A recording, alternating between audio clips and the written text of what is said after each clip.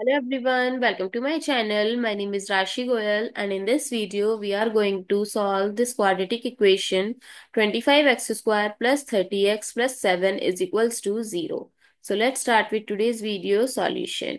So first I am going to write the value of coefficient, that is A is coefficient of x square 25, B is coefficient of x 30 and C is the constant. So quadratic formula is minus b plus minus under root b square minus 4ac by 2a. So x is equals to minus 30 plus minus under root 30 square minus 4 times 25 times 7 by 2 times 25. So x is equals to minus 30 plus minus under root 30 square is 900 minus 700 by 50.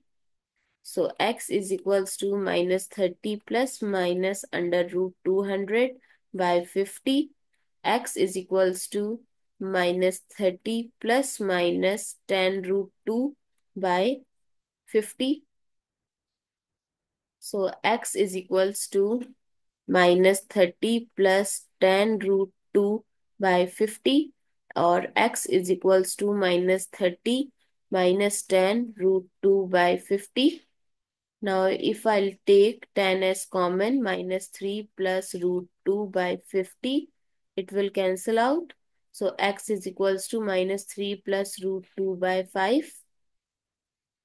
Similarly here if we'll take 10 as common, so minus 3 minus root 2 by 50.